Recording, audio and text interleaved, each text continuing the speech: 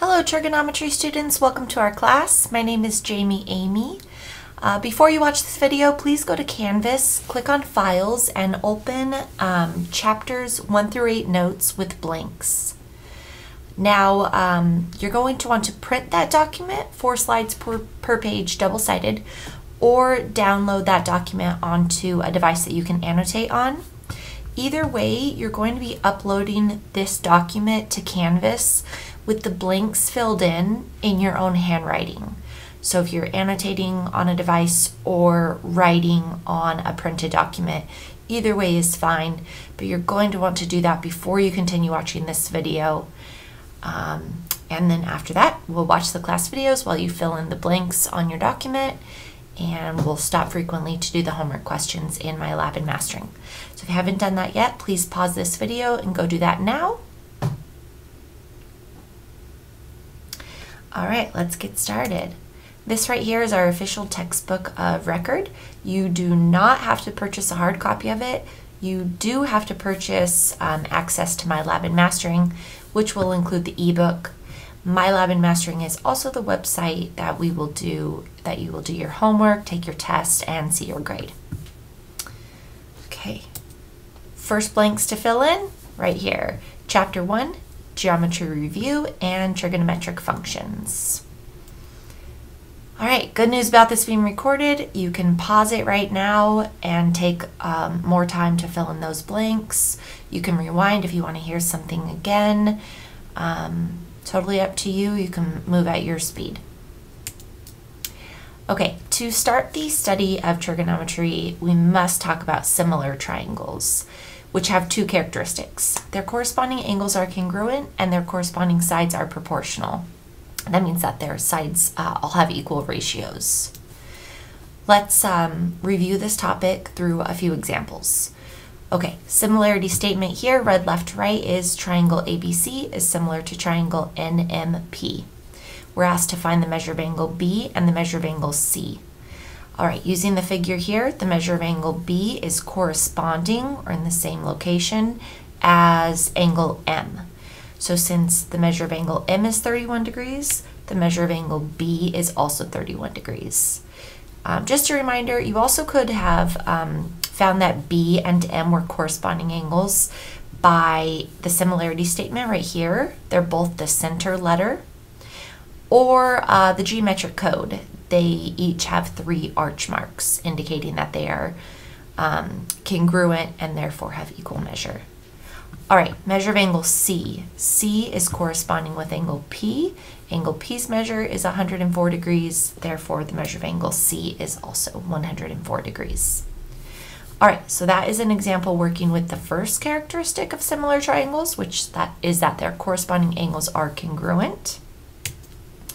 This one here, similarity statement, triangle ABC is similar to triangle DFE. We're asked to find the unknown side lengths. So we're going to use the second feature, which is that corresponding sides are proportional, which means that they have equal ratios. Okay, first unknown side length. My pen here. Let's find this one first, okay? This is in the location, same location as the 24. So those are called corresponding sides. And I'm going to find 2 others that are in the same location or corresponding. The 8 and the 16 are also corresponding, so in the same location. So the ratio of the 16 and the 8 will be equal to the ratio of the 24 and the unknown side that we're looking for first. The way we translate that from this figure into an equation would be 8 is to 16 the same as DF, that's that question mark side we're looking for, is to 24. And that's just one way to translate it. You could have gone with the reciprocals of each fraction if you wanted to. That would have been 16 is to 8, the same as 24 is to DF. Either way is fine, because once we solve a proportion for an unknown using the cross product, at this point, either way we'd get to the same values. Okay, divide both sides by 16 to isolate DF, and it turns out that that missing side length is 12 units.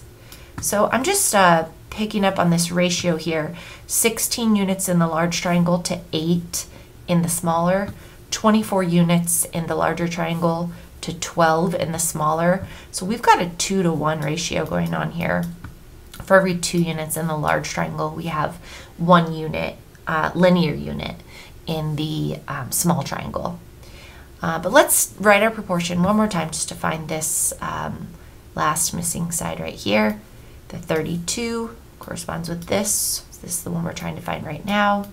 So writing that as a proportion, I went with the 8 over 16 again, and that the 8 is to 16, the same as this missing side EF is to 32 this time, because they're in corresponding locations. All right, cross multiply, isolate EF, and it turns out that this longest side of the triangle is 16 linear units, which holds true. 2 units in the large triangle equal 1 unit in the small triangle. Okay, similar triangles. When can this feature or skill be used? For example here, an engineering team needs the height of a flagpole. They know that the shadow of their office building is 18 meters long. At the same time, the shadow of the flagpole is 27 meters long. They also know that the building is 10 centimeters high. How do they find the height of the flagpole without measuring it themselves? Solution. We're going to construct 2 similar triangles as shown. These triangles are similar because they've got 90-degree angles, so one matching angle, as well as the, we're measuring their shadows at the same time, which means the angle of elevation to the sun is the same. So by angle-angle similarity, these 2 triangles are similar. Okay, what that means is we can write a proportion just like we did before. And the way I wrote mine is that the height of the flagpole is to the height of the building, the same as the length of the shadow of the flagpole is to the length of the shadow of the building. I want you to write that down, have it as a quote here, because it can be very valuable to read a proportion in this way. The height of the flagpole, that's the MN, is to the height of the building, that's the 10, the same as, that's the equal sign, the length of the flagpole shadow, that's the 27, is to the length of the building shadow, that's the 18, okay? Once you get it from a figure into an equation, you just cross multiply, isolate your unknown, and it turns out that that flagpole is 15 meters high. Another situation, let's say you're going rock climbing, and before you climb a rock, you might want to know the height of the cliff. You can place a mirror on the ground and walk backwards until you see the top of the cliff in the mirror. Use a tape measure to find the distance from your feet to the mirror and the distance from the mirror to the cliff, and you can use the tape measure to find your height if you don't know it. Okay, this is going to create 2 similar triangles as shown right here in the figure. This is your height, distance from your feet to the mirror. The mirror is right here at point V, by the way. Okay, this is the mirror. And the distance from the mirror to the cliff is 34 feet. Height of the cliff is unknown. Okay, we can write a proportion just like before. Mine, I went with your height is to the height of the cliff, so 5.5 and x many feet, okay, those are paired up, the same as the distance from your feet to the mirror is to the distance from the mirror to the cliff. So that's why the 34 and the 6 are paired up.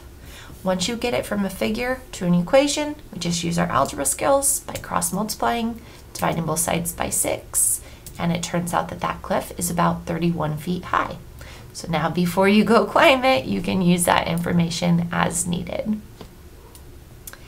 Okay, using what we know about similar triangles helps us understand the trigonometric ratios. I have found a video online that I think explains this very well, and so we're going to watch this together. Depending on where you are with your studies, chances are you've seen or heard of sine, cos and tan. They are found as buttons on pretty much every scientific calculator in existence. They are incredibly important and useful in the world of mathematics. People often ask, where do they actually come from? I remember asking my teacher the same question in year 9, and that's what we'll be looking to find out in this video. To give us some idea of how they've come about, consider how pi is seen with circles. A long time ago, someone thought it would be a good idea to measure a circle's circumference, which is distance around the outside, and divide it by its diameter. Doing this for this circle, we get 3.141. Doing it again for this circle, we get 3.141. And the same again for this circle. And this will be true for every circle in the universe. This number that we always get is called pi, and that is how we came up with the formula to work out the circumference of a circle, pi times diameter. It turns out we can do something similar with right-angled triangles. Now, let's look at this right-angled triangle. The angle here is 60 degrees. I've measured sides which have lengths of 2, 1 and 1.732, and we can just assume it's centimeters. It's always a good idea to label the sides. I'm going to call this side H for hypotenuse because it's the longest side, this side O because it's opposite the angle 60, and this side A because it's adjacent to the angle. I'm going to do the opposite side divided by the hypotenuse just to see what I get. So it's 1.732 divided by 2, which is equal to 0.866. I'll just make a note of that and move on. I've got another larger right-angled triangle now. The angle here is still 60 degrees, but I'm going to do the same thing. Label the sides as before and do the opposite side divided by the hypotenuse. So 5.196 divided by 6, and that's equal to 0.866 again. Interesting. Different triangle, but the same exact answer. Again, I've got a smaller right-angled triangle now, still with an angle of 60 degrees. Doing the same as before, dividing the opposite side by the hypotenuse, I get 0.866 again. And yes, it turns out that for any right-angled triangle in the universe with a 60-degree angle, if you measure the opposite side and divide it by the hypotenuse, you will always get 0.866. You can even try this yourself. Draw any right-angled triangle with one of the other angles as 60 degrees. Then measure the side opposite the 60-degree angle and divide it by the hypotenuse, and you will always get 0.866. It looks like I've just discovered something. So let me make this into an official theorem, and I can use my theorem to find missing sides when one of them is missing. I've got a right-angled triangle here. The longest side they've given, which is 5 kilometers, but the side labeled X is missing. Let me label them like before. Well, I know from my theorem that the opposite side, which is X, divided by the hypotenuse 5, will be 0.866. And I can just use algebra or work backwards to find X. Something divided by 5 is 0.866, so it's 0.866 times 5, which is 4.33 kilometers. Going back to my theorem, I'm going to keep a record of this in a table because it will make my life easier when I need to find missing sides in the future.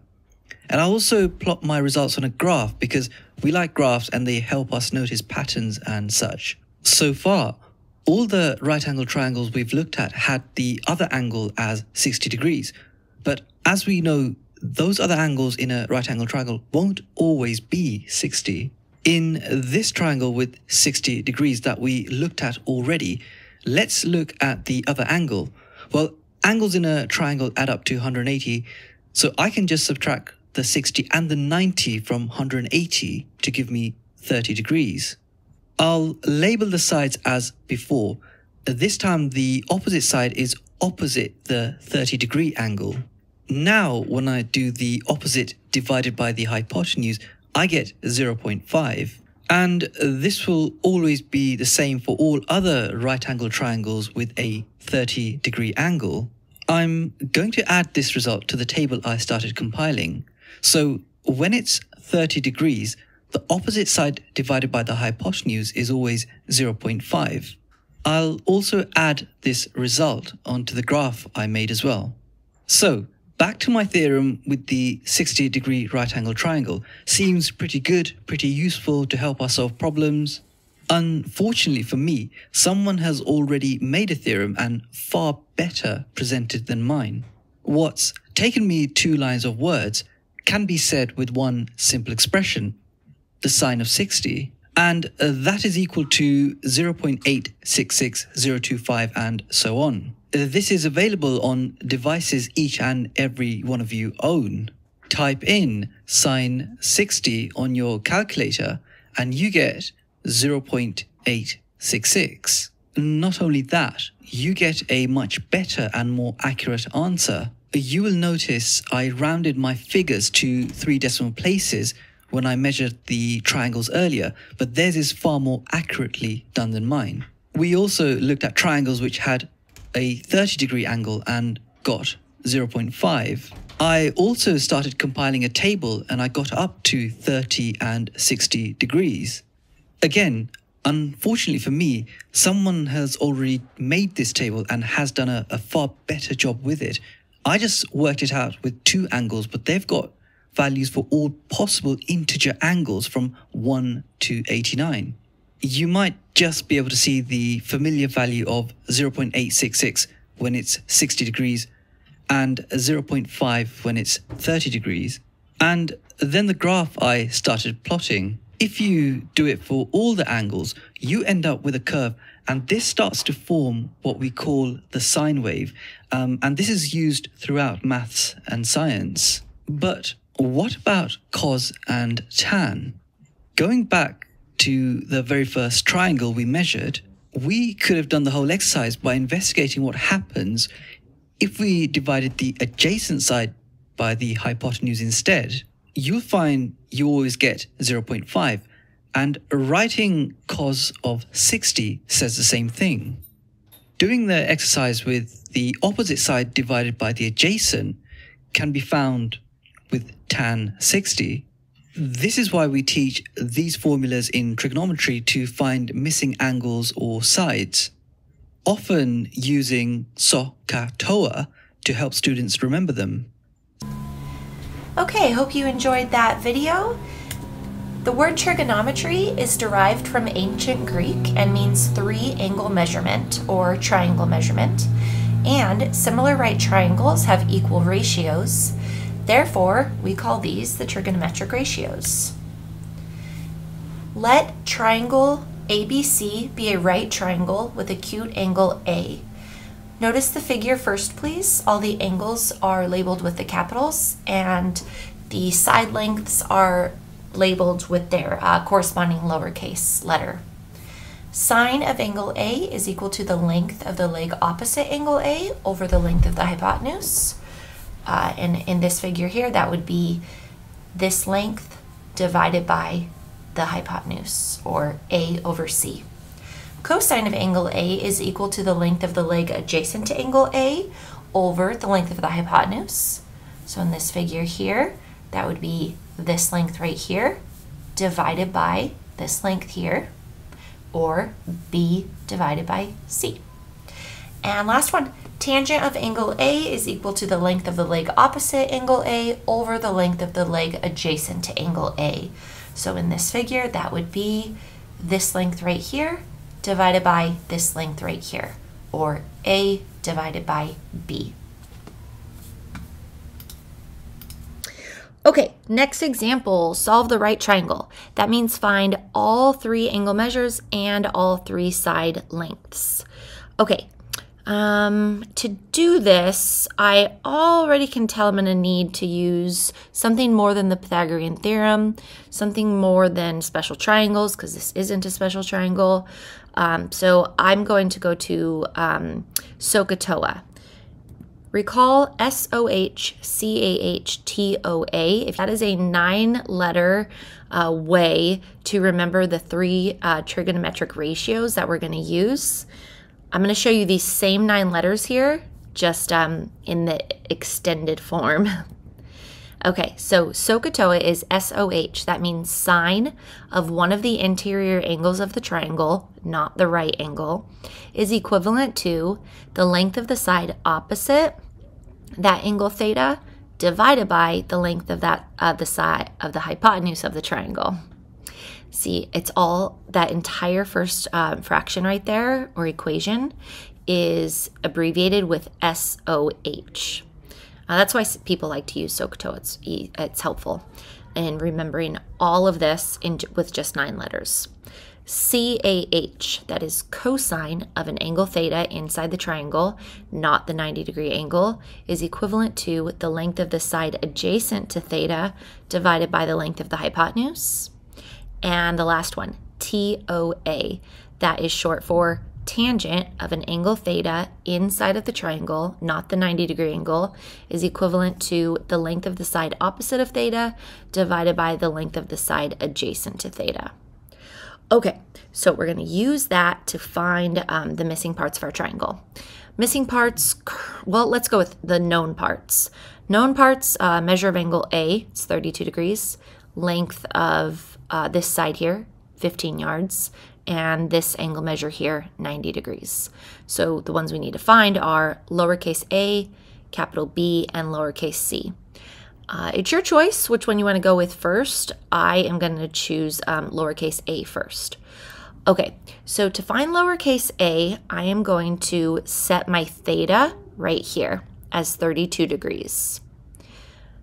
I could have chose the other one. There's no wrong answer, but I know it's 32 degrees, so I'm just going to go with theta 32 degrees right now. Okay, my lowercase a, according to the theta that I selected, is considered the opposite side. Right over there. I'm going to write the word opposite because I'm not ready to start writing my equation yet, and I don't want to have to remember that, so I write it down for myself. Okay, I need one more side. I can use the hypotenuse, but I don't currently know its length, and that would give me 2 unknowns in my equation. We never want that. We always want an equation with 1 unknown. That's our goal. Otherwise, we would need a second equation with the second unknown in it. Okay, so I'm going to choose this side here, since I know its length. It's 15 yards. According to the theta that I chose, this side length right here is the adjacent side length. If you, for whatever reason, chose this as your theta, you may have taken your calculator out and done 180 minus 90 minus 32 and obtained this angle measure first. That's totally fine. If you're using this as your theta, though, make sure you are using the 15 in your equation as the opposite side length and the lowercase a for the adjacent, if that is where your theta is selected to be. Okay. All right, so now I need to, still not ready to write my algebraic equation yet. I need to choose which one of these 3 is going to be appropriate.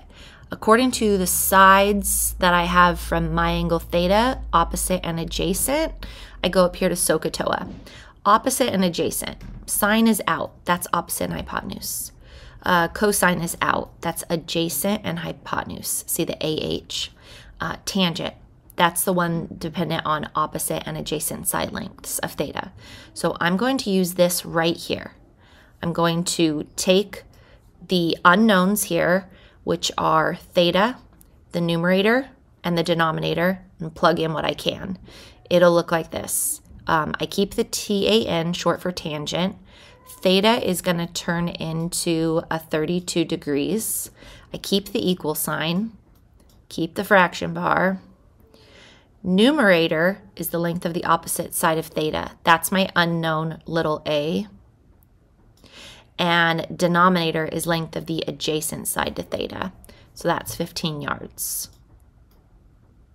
Okay, so that's what it's going to look like. Let me show you.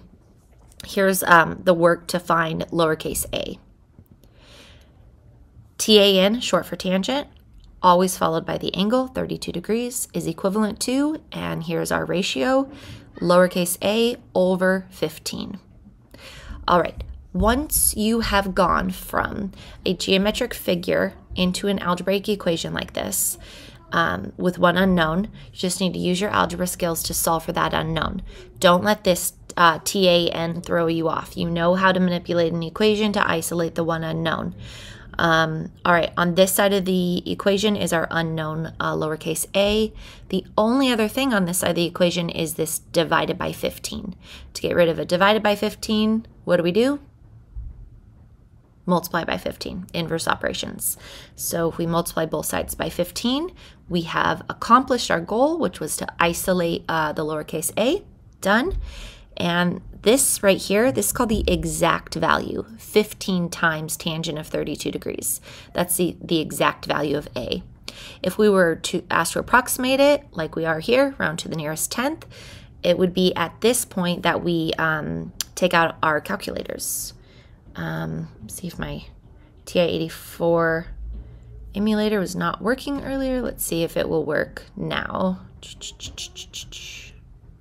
Yep, okay, there it is. Okay, so we type in from left to right, 1, 5, tangent 32. I know I'm in degrees, it says it right here, and hit enter. And so that side length is approximately 9.4 yards. All right, let's look at the work to find lowercase c next. If we, my pen back, are going from angle A once again, then angle C, our hypotenuse, and the 15 degrees right there is our adjacent side. So we're going to pick one of these three to write our equation. We're working with the hypotenuse and the adjacent side. So SohCahToa helps us again. Sine is out because that's opposite in hypotenuse. Cosine, that's the one we're going to use because that is adjacent and hypotenuse. Tangent is opposite and adjacent, so that one wouldn't work. So we're going to go to cosine right here. And we're going to turn this into our equation by turning the theta into 32 degrees again. The length of the side adjacent to that is our 15. And the length of the hypotenuse is our unknown c. As an equation, it looks like this. Cosine of 32 degrees equals 15 over lowercase c. Okay, to solve this for c, we first need to get it out from being a division by c. So we'll multiply both sides of the equation by c. Now we're at c times cosine of 32 degrees equals 15. So to isolate this lowercase c now, we need to get rid of this multiplied by cosine of 32 degrees. We do that using division. And now we've isolated lowercase c, so this would be the exact value or the exact length of the hypotenuse, but we're being asked to round to the nearest tenth. So take your calculators out again, and we're going to type this in left to right, top to bottom. So 1/5 division cosine 32. So 1/5 divided by cosine of 32, and we're still in degrees, so we can go ahead and run it. And it turns out that our hypotenuse is approximately 17.7 yards. Okay, last missing piece would be this angle measure here, angle B. We could use one of these trigonometric ratios to find angle B, but I think the triangle angle sum theorem would be more straightforward, so let's use that. The sum of the measures of the interior angles of a triangle is 180 degrees. That means that our interior angle measures of 90 right here, plus the 32 right here, plus our unknown right there, have to equal 180 degrees. Okay, on the left side here, I see that we can combine like terms. So now we've got 122 degrees plus the measure of angle B equals 180 degrees. To isolate the measure of angle B, we need to get rid of this addition of 122 degrees. We'll do that using subtraction. And that gives us the measure of angle B being 58 degrees. And what we have done is called solving the right triangle. All right, so here is an example for you to try. I want you to solve the right triangle, round all of your answers to the nearest tenth. We've got a 40-degree angle interior here, 90-degree angle here, and the one side length we know is opposite of angle A this time, and it is 8 miles. I went ahead and wrote SohCahToa right here for you, in case you're using that as a tool to help you remember the 3 trigonometric ratios that we've studied so far. So I want you to please pause this video and solve the right triangle.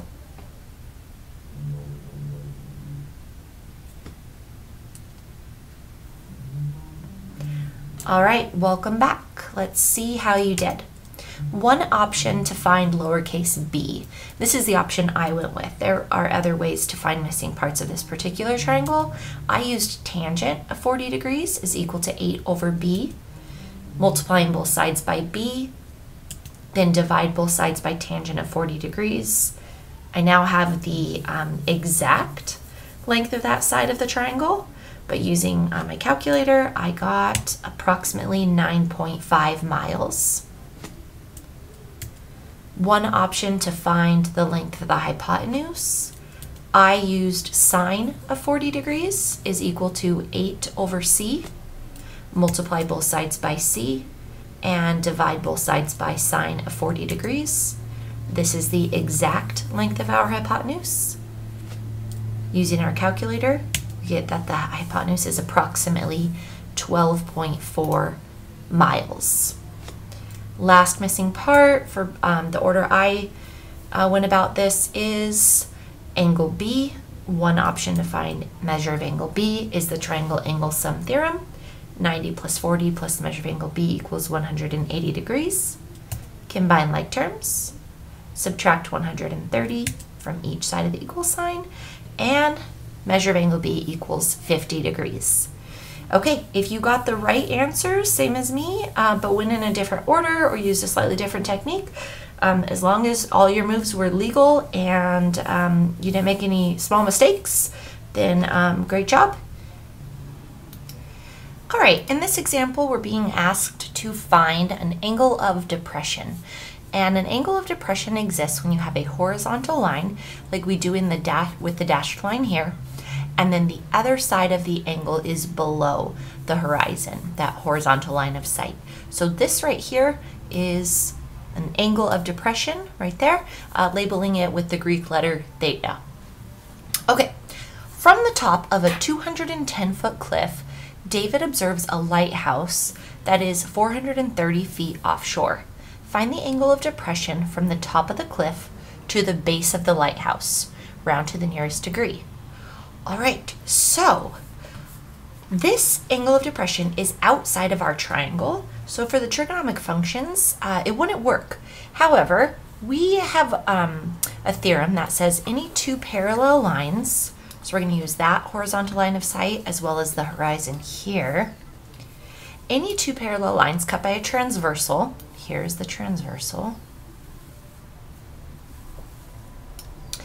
In that situation, alternate interior angles are congruent. So this angle right here, which I've labeled theta, is alternate interior to this one right here. So if this one is labeled theta, this one would also be the same measure as theta. So instead of going straight for this angle of depression, I'll go for this interior angle right here, and then the angle of depression will have the same measurement. Okay, so from, let's look at this. We've got to choose our trig function to write SohCahToa, these 9 letters, to help me out on my decision between sine, cosine, and tangent. Okay, from this angle right here, the side lengths that I know are opposite of that angle in question, as well as adjacent to that angle in question. So I'm just going to put O and A for opposite and adjacent. Just give me a super visual. Sine is out, that's opposite and hypotenuse. Cosine is out, that's adjacent and hypotenuse. Tangent is the trig function we're going to want to use this time. Tangent of our unknown angle is equivalent to the opposite side length over the adjacent side length. Writing that in an equation, it looks like this. Tangent of angle B, it's angle B, what we're looking for right now, is equivalent to this ratio, the opposite side length over the adjacent side length. Okay, this is the first time in this class where we have to isolate the angle, which means separating it from this function right here, tangent. Okay, to separate tangent from your angle, you need to use the inverse operation. Tangent has an inverse operation called tangent inverse. It looks like this. Looks like a -1 exponent, but it's read tangent inverse, inverse tangent, or some people even read it, you'll see this later in the course, as arctan, okay? These two function, or this function right here, inverse tangent, undoes tangent. So if we take this tangent and we move it to the other side of the equal sign using its inverse operation, it looks like this. And we have accomplished what we wanted to, which was to isolate this capital B right here. Okay, so this is the exact value of that angle B, but we are asked to round to the nearest degree. So we'll pick up our calculators again. Okay, take your calculator out.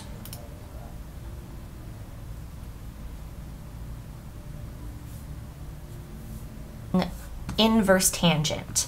Okay, inverse tangent, I'm trying to make this a little bigger for you, is the function written above the tangent key.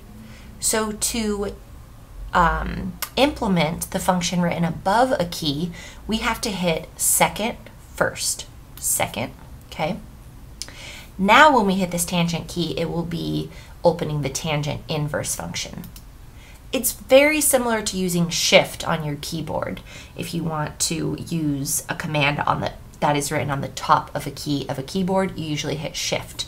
So same thing here. We've got second and then tangent, opening up the tangent inverse function for us. All right, we're going to input this ratio, 210 over 430. Close it. We are in degrees and run it. And it outputs that the measure of angle B is approximately 26.029599219 and so on degrees. We're being asked to round to the nearest degree, which would be a 26-degree angle of depression. All right, one more example, and then we're going to move to homework questions in MyLab and Mastering. All right, this one is using an angle of elevation. 123 feet from the base of a flagpole, the angle of elevation to the top of the flagpole is 26 degrees, 40 minutes. Find the height of the flagpole to the nearest tenth. Okay, let's just talk about this 26 degrees, 40 minutes for a second. It's somewhere between 26 degrees and 27 degrees. It has a portion of a degree. The 26 degrees and 40 minutes. There are two forms to express an angle measure that is between two integers. One, you can express it as a decimal degree.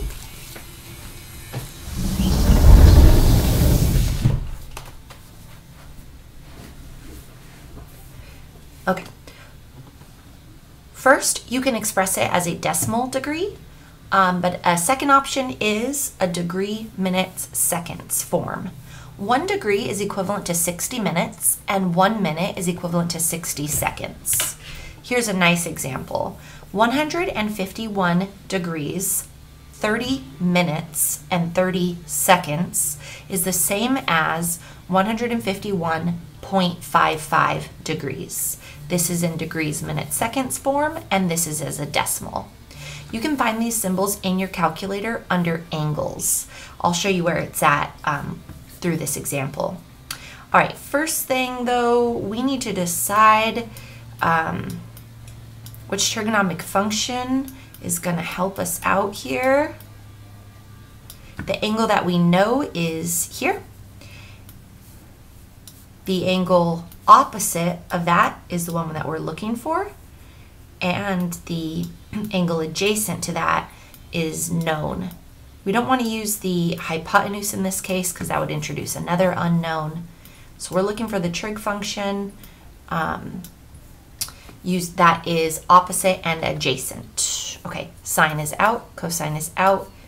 Oh, this was supposed to be TOA. Tangent is the one we want to use.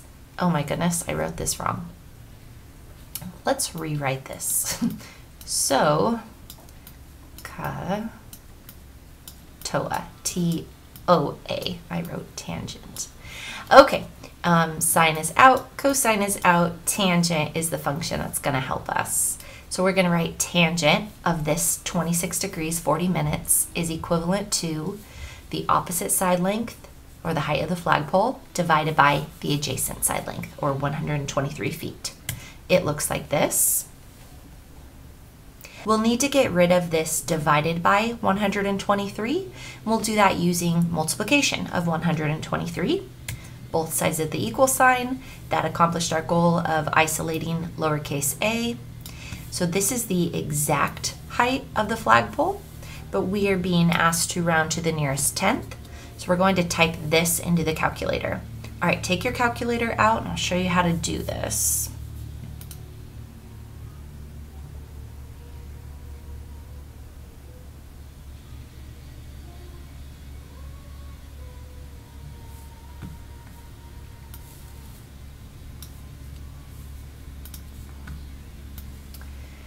Okay, so we're going to start typing from left to right. So we have 1, 2, 3. Tangent,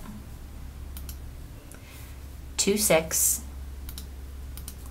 and this is the first time that we actually have to say that's the whole amount of degrees, followed by 40 minutes. Okay, to do that, find the key that says angle.